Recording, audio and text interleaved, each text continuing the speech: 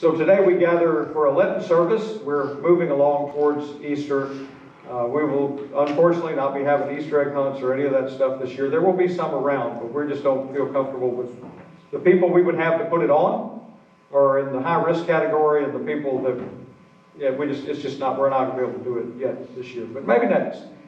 We do have some people going to summer camp, and we're excited about that.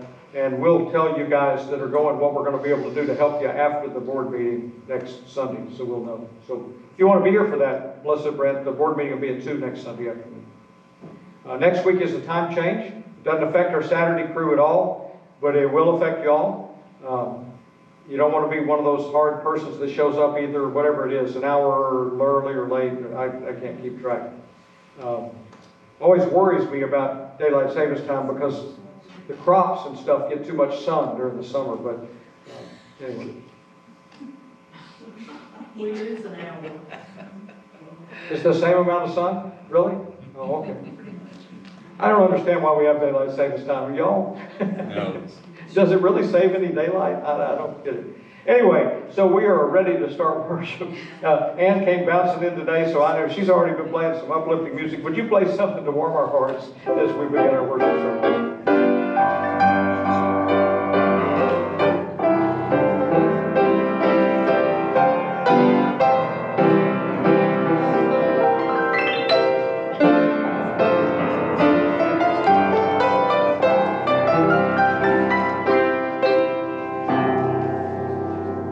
Two things. We will be doing communion in a little while, and I would ask when you're moving around, you continue to wear your mask when you're in the line and coming up here. Other than that, and then now I'm going to ask you to stand. We're going to do a call to worship, and then we're going to sing. And if you want to pretend, if you're sitting, you don't need to worry about it. If you're going to stand, put on your mask and join it together. The words, I believe, are on the screen. In your wisdom, O God, you call us here to worship you. We give our life to the Word of God. You call us to be fully alive with your life abundant, ready to listen and respond with heart, soul, strength, and mind. We listen alive to the Word of God. You call us to be always watchful for your word of wisdom, sometimes startling and unexpected, sometimes still and quiet, but always dwelling among us. We watch and wait for the Word of God. And now let's join together and sing, Come Ye Sinners.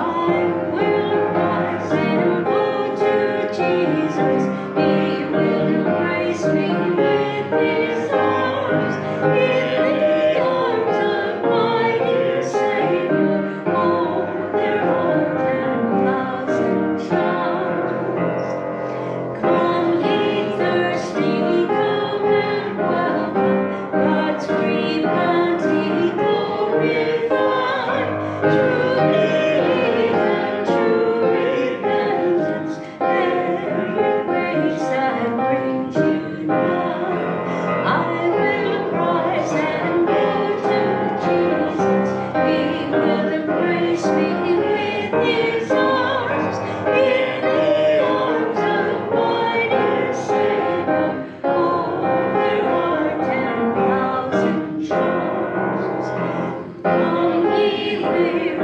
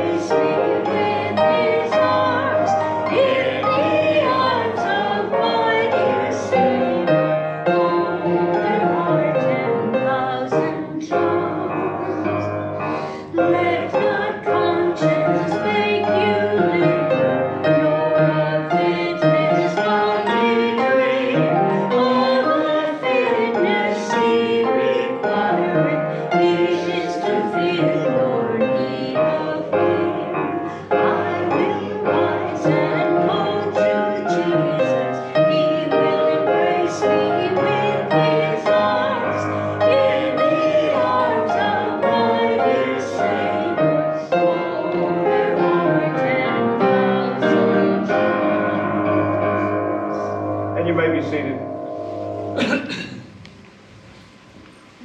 Our first scripture reading this morning comes from 1 Corinthians. It's in the first chapter. It begins with verse 18. For the message about the cross is foolishness to those who are perishing, but to us who are being saved it is the power of God. For it is written, I will destroy the wisdom of the wise, and the discernment of the discerning I will thwart. Where is the one who is wise? Where is the scribe? Where is the debater of this age? Has not God made foolish the wisdom of the world?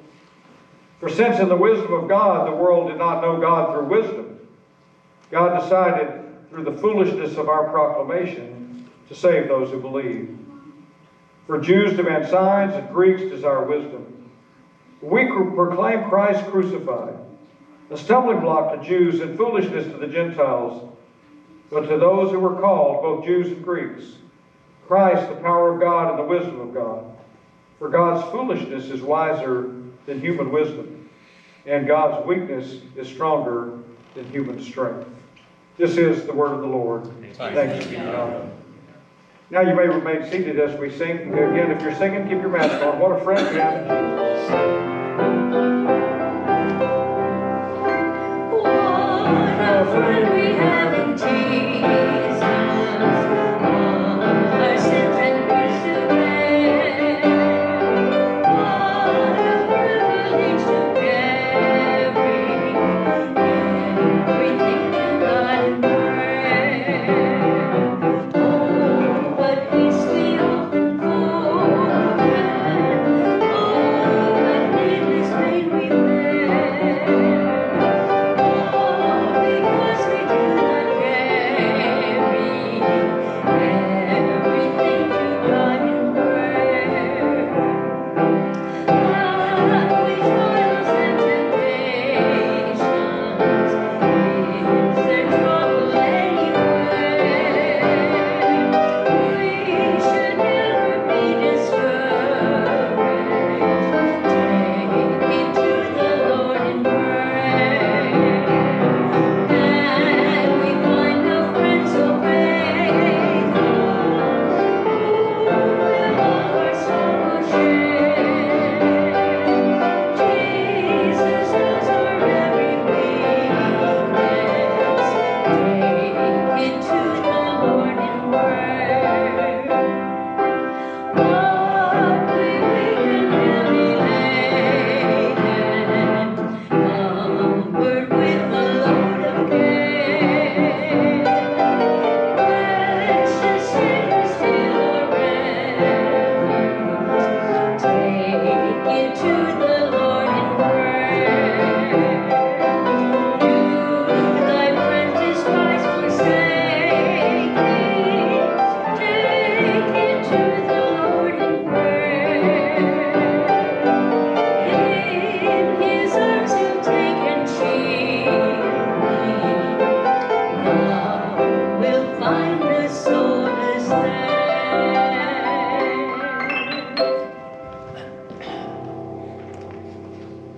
It is always, has been our tradition to serve the Lord's table on the first Sunday of every month. And in the United Methodist Church, the celebration of the Lord's table is available to everyone in the room. We don't ask for membership cards or baptismal certificates. We invite you to come. The only thing we ask you to do is to answer the invitation and then to pray a prayer of forgiveness that we will do together. Christ our Lord invites us to this table, all that love Him, who earnestly repent of their sin and seek to live in peace with one another. Therefore, let us confess our sin before God and one another. God longs for honesty in us. Even though our culture seems to avoid talk of sin and confession, our relationship with God cannot flourish unless we freely and honestly express all the facets of our lives, our hopes, our fears, our sins, our desires, thanksgiving, and praise.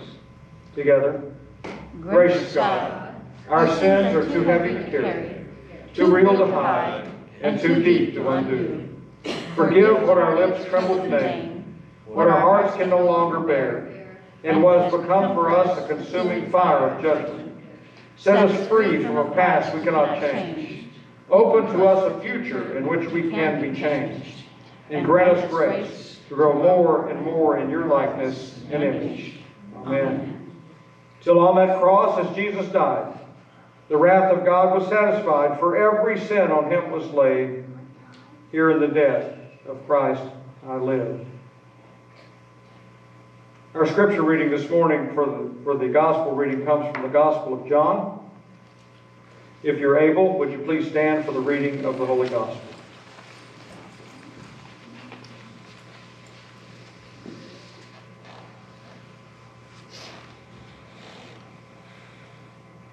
The Passover of the Jews was near, and Jesus went up to Jerusalem.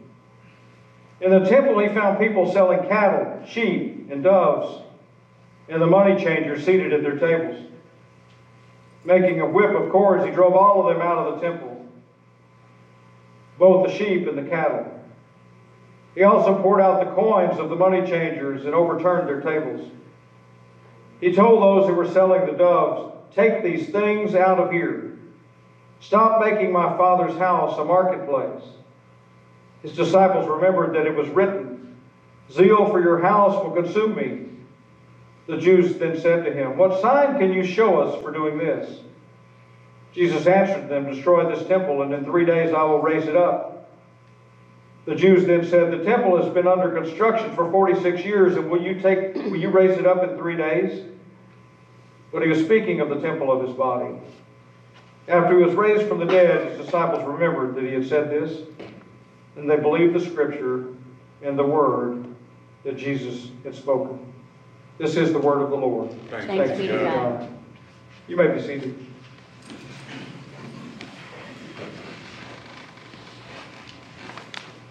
These two scriptures fit together in amazing ways for me. I think last night I spoke about God's foolishness. The foolishness, if you will, of the cross, the foolishness of wisdom. We live in a world where there seems to be some thought that we can solve all of our own problems if we just get enough wisdom. I reflected last night, and I will again this morning, that as I was going through my time in recovery, there were some issues I had with the whole recovery system that said, the first step says I was powerless over alcohol. And for me, I was thinking, well, I wasn't that powerless. I knew where to get it. Knew what to do when I drank it. Knew what not to do when I drank. I wasn't that powerless. It wasn't the alcohol. This was a stumbling block for me because it wasn't the alcohol that was the problem. It was my life around the alcohol that was the problem. It was the places I went, the people I hung out with, the stuff I did, the goals I set. And there is no amount of intellectual information I can give you that will bring you closer to Christ. It's going to require something in your heart. I watched a movie this morning. I'd seen it before. Some of you probably have seen it. It's The Legend of Bagger Vance. It's a golfing movie. Will Smith plays Bagger Vance. He's a caddy for this guy, I can't even think of his name right this minute, but for the actor. And the guy has apparently lost his swing. And so he's not playing. He's not doing the stuff he was doing. And so Bagger Vance tells him that you have to let go of all of the earthly stuff and become a part of the game. And he was playing in a tournament with Bobby Jones, probably the greatest golfer of all time in this movie. Guy never turned pro. I don't know that he ever lost a tournament. Just an amazing guy. But you could watch him. Bagger Vance was having it. Look at the guy. Look how intense he is. He's looking at the field. And I think what Paul's trying to get us to understand in this scripture and from Corinthians is we need to look at the field. We need to be looking further than what's right in front of us. We want immediate savings, right? That's what God, get me out of this dilemma. Please make the pandemic end. God, let the stock market go up. Let my lights come back on at the church. I mean, those are the kind of prayers that we say. We're seldom praying for God's kingdom to come on earth the way it is in heaven. In other words, we're not looking at the big picture, God's picture. We're looking at our picture. And that seeking for knowledge and wisdom, it will be our end if we don't watch it. Well, the same thing happens in the Gospel of John. You'll notice that Jesus says, destroy the temple and I'll restore it in 3 days. And the Jews immediately respond with the legalistic response, what do you mean? It took 40 years or plus to build this thing. You're not going to tear it down and build it back in 3 days. He's not talking about that. And it's not until he dies and is resurrected that the disciples get it. Now, friends, we're living on the other side of that. Jesus has died. He has been resurrected. We ought to be able to get it. But yet, we're still looking for signs. We're still looking for wisdom. Oh, God, if you'll just show me, if I'm supposed to be at church today, I'll be able to find my keys. And you know, I feel a little bit like that about this whole throws-a-thon that happened. You know, we're blaming the power companies, right? I mean, everybody's blaming the power companies. But I believe, if y'all stand, correct me if I'm wrong, the same people that were telling them we were going to have 5 days of freezing weather, weren't they telling us that too?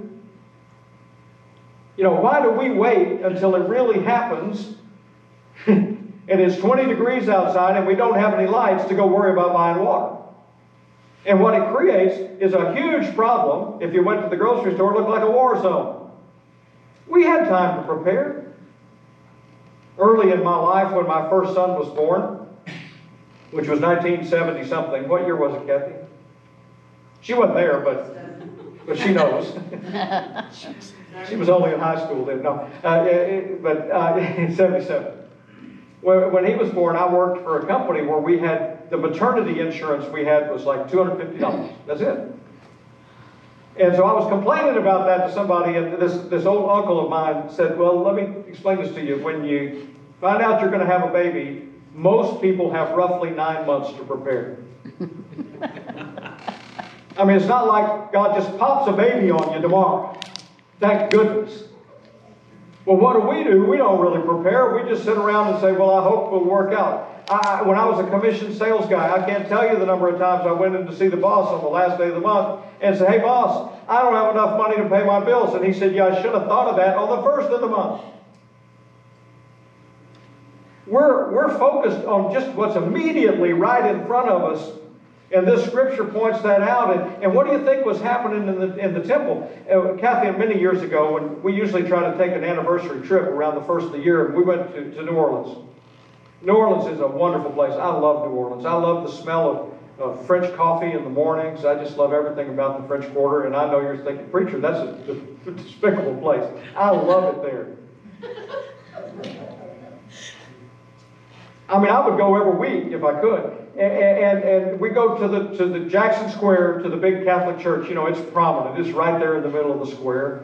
And we go peek in the door, and they were having a mass or a wedding or something. We didn't get to go in. I wasn't a preacher yet. But we were looking in there, and we walked outside, and all around the outside, they're selling rosary beads and tarot cards and you name it, they're selling it. And it just immediately reminded me of this, where the temple is a place where people go, and so the world then comes in and says, well, let's make money on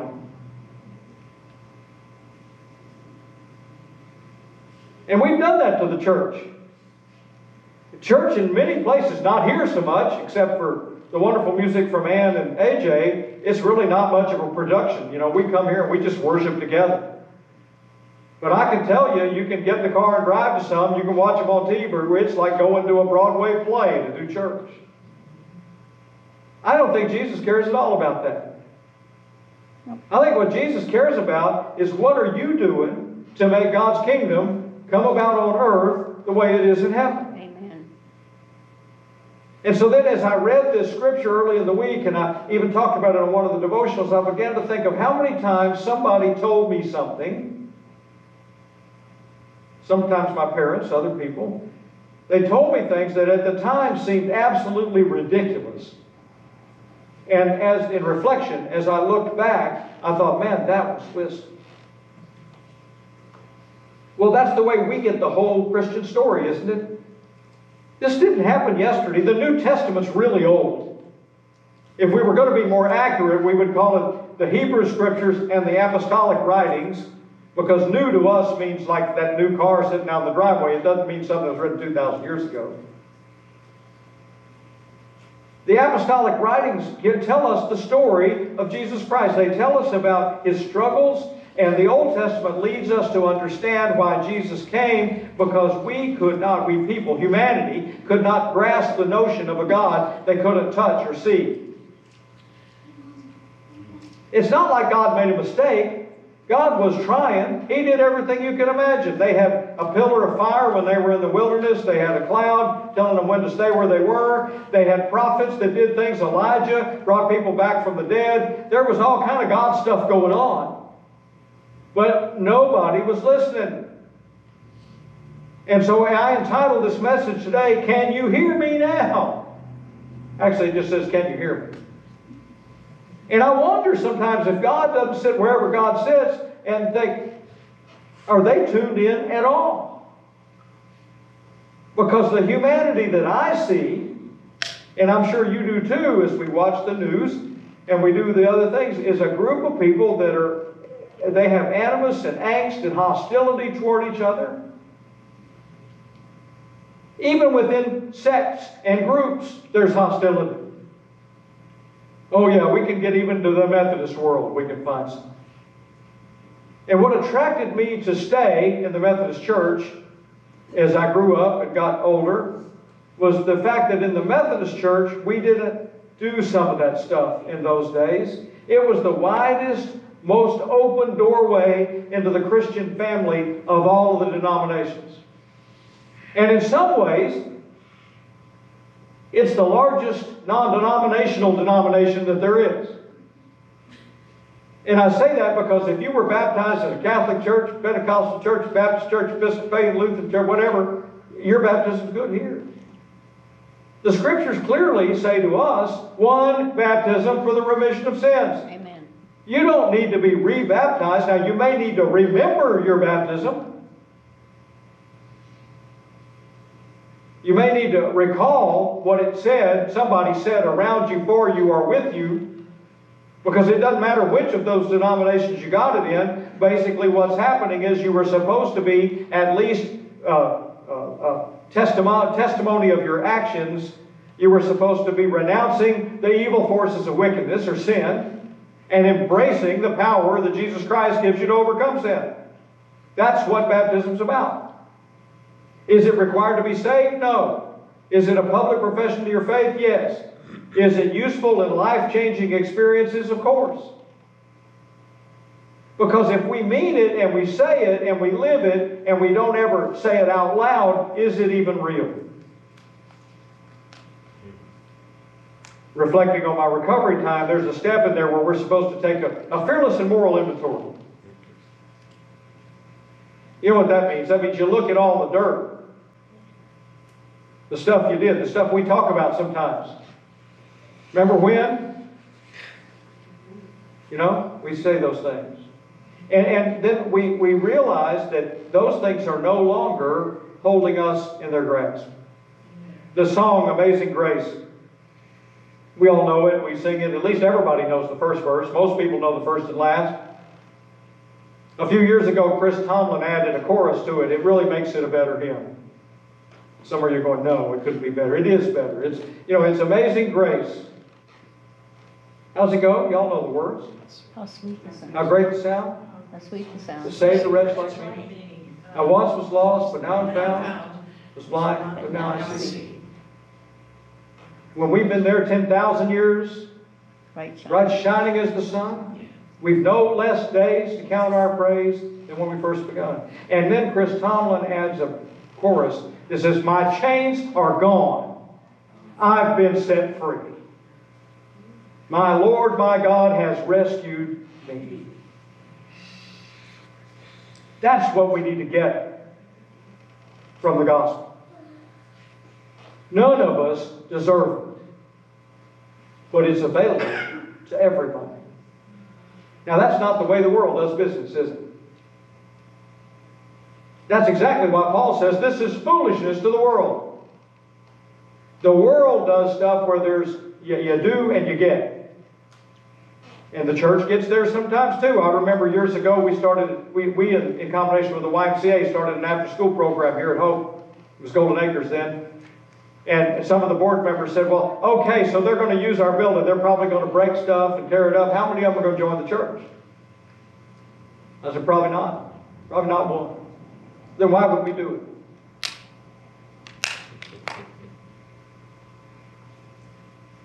That's not just our church.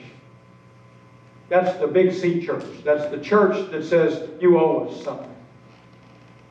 Let me tell you, friends, I love our blessing box. I think it's one of the most incredible ministries that, and I didn't think it up. One of our neighbor preachers thought it up, but we're doing it. And I think it's, me and Ron and Harry and some other people built that box together, and we stuck it out there, and we were all pretty cynical.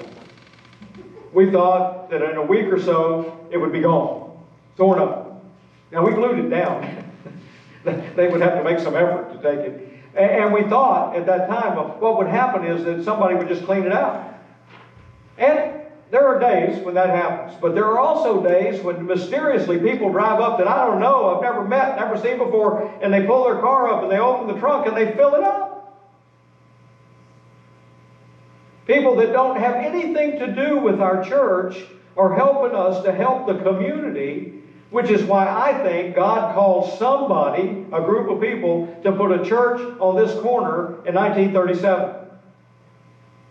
And I don't think the need's gone away, do you? Now, churches get into this trap, well, look, why don't we move where the money is? Why don't we move? You know what? Pasadena's not so big that you can't drive here from anywhere in town in about 10 minutes on Sunday morning. It's just not that big. We're not that hard to find. I wish we were currently experiencing more parking problems, but I think when the pandemic's over, we'll get back to having that issue to deal with. And, God works in God's ways, right? The pandemic caused us to have some time to take care of getting the pews that were literally, and nobody believed this until we started tearing them out, they had been patched and screwed on the bottom. They were falling apart. They were hard to social distance in. They were uncomfortable, and they were not very good. And had we known this was going to last as long as it did, we'd have probably done it back in March. But anyway, we got that done. We got some new carpet. We got stuff fixed up. And when the pandemic's over, these will be a little closer together. So I hate it right now. When I stand up, I like to lean on the pew in front of me to sing. and you can't reach it here because we need to be 6 foot apart. But we've been positioned to do stuff to have the ability to be whatever that is. To be something different, something new in this community that's free. We don't charge the community to be here. And we get community help from people that we don't know. The lights would not have been on this morning as soon as they were if it wouldn't have been for our neighbor down the road that as soon as it happened got busy and called them in. This whole notion of God's call on our lives is really one of those things that we have to try to hear, and I don't know how to tune out the world some days. Some days the world is just so loud. Y'all know what I'm talking about? The pressure from the world to be a certain way, to dress a certain way, to look a certain way, to act a certain way, to use a certain kind of language. And we at the church, boy, we've been really guilty. We put signs up. We tell people, just stop off in the narthex. Well, that's fine if you grew up in the church. You might know the narthex is the entrance or the vestibule or the beginning of the getting in. But a lot of people say, what in the world is a narthex? And then that thing out there that you park under, or that you can drive through, that really is a porta cachet. But who in the Pasadena, Texas doesn't call it a carport? And Vacation Bible School, you'll see them now. They'll start popping up as it gets to be close to summer. There'll be signs all over town that say VBS. But if you're a Christian and you're a churchgoer, that stands for Vacation Bible School. But if you're not, the ones we want to reach, we're using a language that excludes them from hearing it. Yeah, it costs more to make a sign that says Vacation Bible School. It's a little effort that it requires. I try my best to use words like lobby and carport. I mean, I don't know, I mean, I know what those words mean. I can use all kinds of words that nobody knows, but is that called communication? John Shelby Spong said about 20 years ago, he said, if you continue to preach, talking to preachers, if you continue to preach the gospel the way you have for the last 50 years, in 10 years nobody will hear it. And a lot of people thought, this guy is a heretic, he's wrong, he's evil. He wasn't suggesting that we change the gospel message. He was suggesting that we find new ways to talk about it. I don't like to read from the King James Bible. It's not a bad Bible. I just don't like to read in Old English. We were in England. I'm not the sharpest tool in the shed some days. I'm thinking, oh, they're reading from the King James. No, they were reading from the same version I do. Everybody in England has a British accent.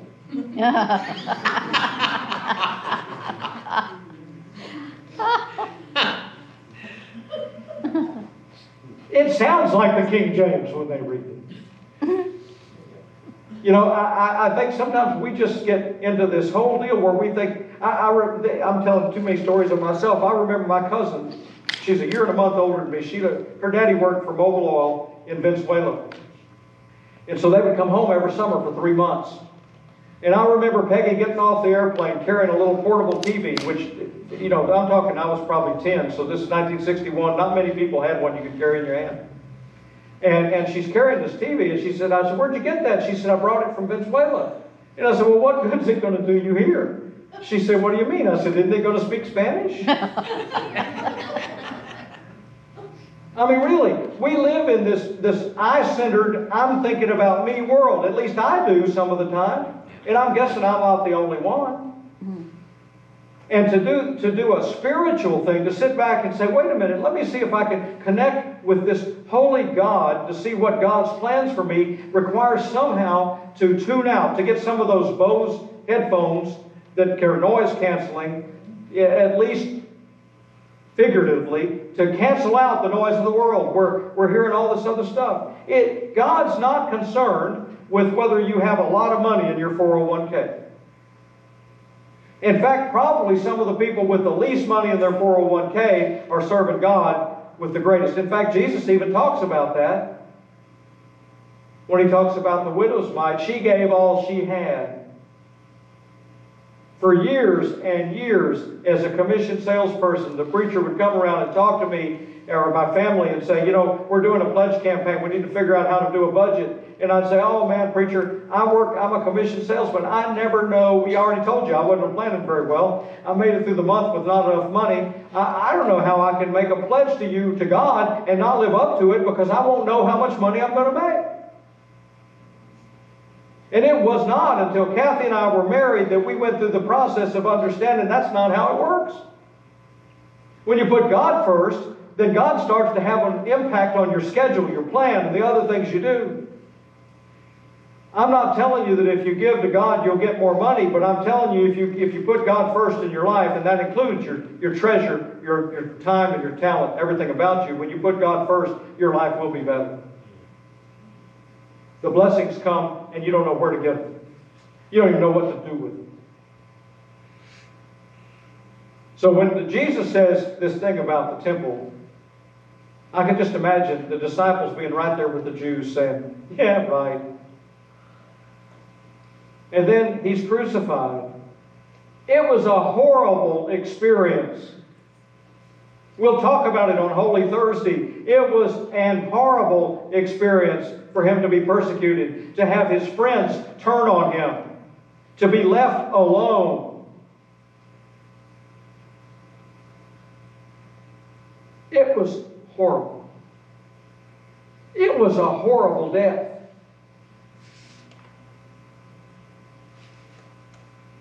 I was teaching Sunday school in Deer Park a number of years ago, high school class.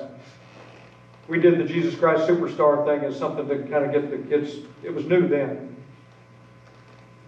There's a place in there where Jesus gets whipped. And in that, they have music going and you can hear that whip crack to the 30 times it cracks. A little girl in the class started sobbing. Never had occurred to her they beat our Lord and Savior like that. With a whip. Oh, we know about the crown of thorns, and we know about the shaming, but he was also brutalized. Made to carry his cross, and then nailed to it. It was painful. And when he came back from the dead, the disciples got it. And from that, the church is born. Jesus didn't come to start a new faith or a new denomination, but it's from that experience of Jesus dying and the tomb being empty and the stone rolled away and Jesus coming back and eating and taking dinner with them and being a part of relationships with them, they began to catch on. And that was the thing that started, that was the witness that happens in this book that got us to where we are. And it's going to require our witness from this book now to get those people that don't know they even need or want to be here into a church. Not necessarily this one, any church. We're called. And the question I have for you, I want it to maybe even just bother you a little bit. Can you hear God calling? And sometimes, we need one of those things like that, you hook it on your ear. And we need to aim it. Because we've got to get away from the clutter of the world and aim it towards God. And that's what Lent is about. It's repent. Turn. Santana said, you got to stop your evil ways. That was a song. It was a cute song, too. Verse 2 doesn't really work for the church. But verse 1 was. And you got to stop your evil ways. So, number one, friends, this is the first point. You got to know you have some evil ways. You got sin in your life. Number 2, you got to name it. And number 3, you got to let go and let God.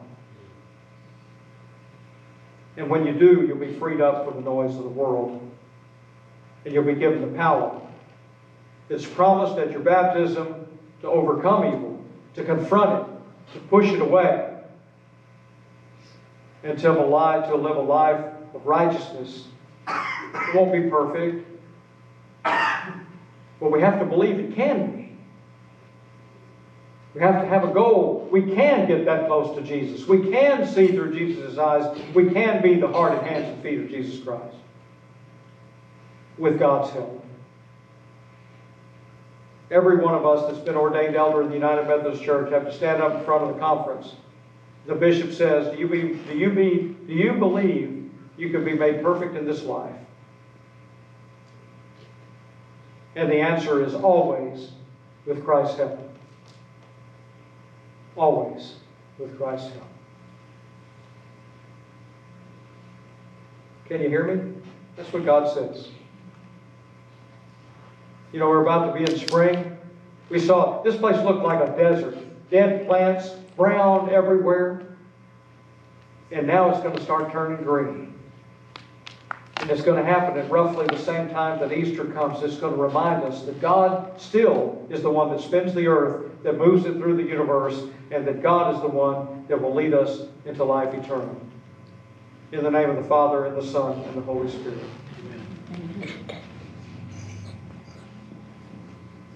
Today, when we come to communion, we always have a special offering. On Saturday nights, and sometimes on Sunday, we have that offering bucket there for Emily Everett, our missionary. But today we used to know it as one great hour of sharing. It's UMCOR Sunday or UMCOR weekend. And for those of you who don't know what UMCOR is, it's the United Methodist Committee on Relief. It's a worldwide rescue plan put on by our apportionments and funds that we collect in this way. After Ike, after Rita, Katrina, after Harvey, the United Methodist Committee on Relief set up stations, and we're helping in ways that you can't even imagine. Helping people plan through getting FEMA, helping people get money. In some cases where there was no FEMA or no money, they were actually performing repairs. It's a phenomenal thing that the UMCOR has done over the years. They're not always the first ones there because we're Methodists, we're methodical about what we do, but they're nearly always the last ones to leave. We still have people being helped over around Jasper and that part of the world, way back from the Rita thing, where people were left, the government left, everybody else left, but we've still got UMCOR people helping. And now we have a new thing. You know, there's people with water pipes broken and not water to drink, and UMCOR responds to that. And so today, as you come to, this is not the regular offering, it's in the back because we don't pass an offering plate right now. But as you come to communion, if you have any spare change, then we can send that to UMCOR as our special Sunday this month to donate to them to keep the world turning. It's one of the things I'm most proud of the Methodist Church about is the ways we involve ourselves in the community. Whether it's educationally with schools like SMU and other schools that we help people get educated. It's about hospitals like, you know, of course everybody knows about Methodist Hospital in Houston. And it's about the things we do outside of just church that make us feel connected to the community.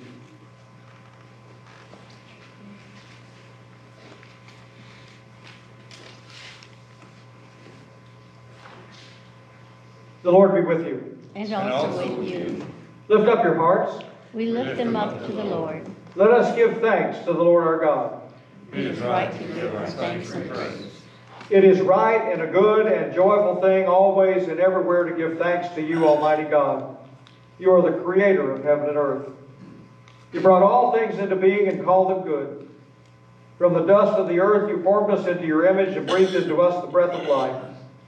When we turned away and our love failed, your love remained steadfast. When rain fell upon the earth for 40 days and 40 nights, you bore up the ark on the waves, saved Noah and his family, and made covenant with every living creature on the earth. When you led your people to Mount Sinai for 40 days and 40 nights, you gave your commandments and made us your covenant people. When your people forsook your covenant, your prophet Elijah fasted for 40 days and 40 nights on your holy mountain. He heard your still small voice. And so with your people on earth and all the company of heaven, we praise your name and join their unending hymn. Holy, holy, holy Lord, God of power and might. Heaven and earth are full of your glory. Hosanna in the highest. Blessed is he who comes in the name of the Lord. Hosanna in the highest.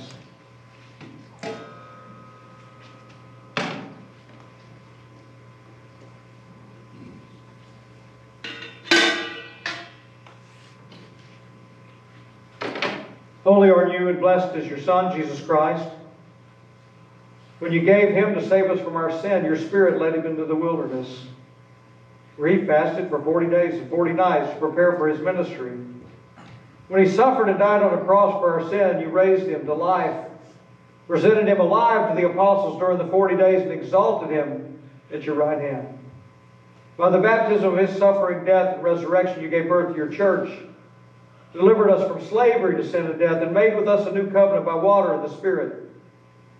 Now when your people prepare for the yearly feast of Easter, you lead us to repentance for sin and the cleansing of our hearts, that during these 40 days of Lent, we may be gifted in grace to reaffirm the covenant you made through Jesus Christ. On the night in which he gave himself up for us, he took bread. He gave thanks to you, broke the bread, gave it to his disciples, and said, "Take and eat. This is my body, which is given for you.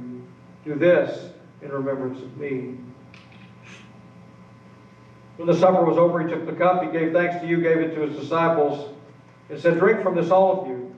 This is my blood of the new covenant, my blood poured out for you and for many for the forgiveness of sins. Do this as often as you drink it in remembrance of me." And so, in remembrance of these, your mighty acts in Jesus Christ, we offer ourselves in praise and thanksgiving as a holy and living sacrifice, in union with Christ's offering for us as we proclaim the mystery of our faith. Christ has died, Christ is risen, Christ will come again. Pour out your Holy Spirit on us gathered here and on these gifts of bread and wine. Make them be for us the body and blood of Christ, that we may be for the world the body of Christ, redeemed by his blood. By your Spirit, make us one with Christ, one with each other, and one in ministry to the whole world, until Christ comes in final victory and we feast at his heavenly banquet. Through your Son, Jesus Christ, with the Holy Spirit and your holy church, all honor and glory is yours, Almighty God, now and forever. And the church said, Amen.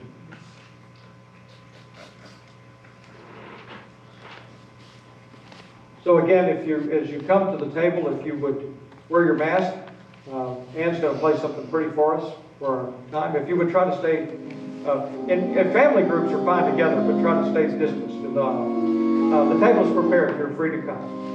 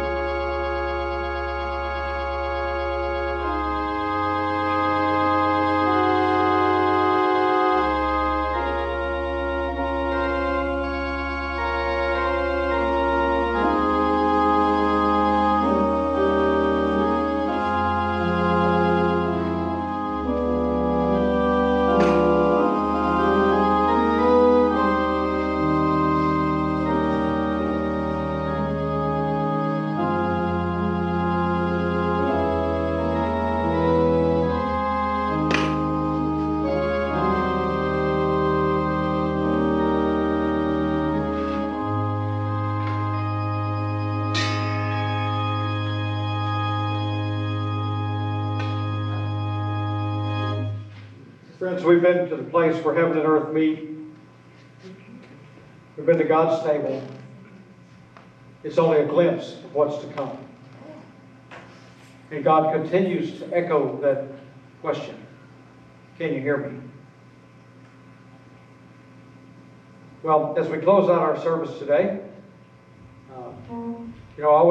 I need to say this, even though I know there's not anybody here that will respond to it because you're all already done it. But, if this would be the day that you reunite with our church, it's so good to be doing that again. Come forward as we close our service with this last hymn. And it's Holy, Holy, Holy, one of the greatest hymns in all of heaven. Be standing now as we sing. Holy, holy, holy, Lord God Almighty, early in the morning our song shall rise to thee. Holy, holy, holy, merciful and mighty, God in three persons, blessed Trinity. Holy, holy, holy, all the saints adore thee, casting down their golden crowns around the glassy sea. Cherubim and seraphim falling down before thee, which word and art and evermore shall be. Holy, holy, holy, the darkness hiding, the eye of sinful man thy glory may not see.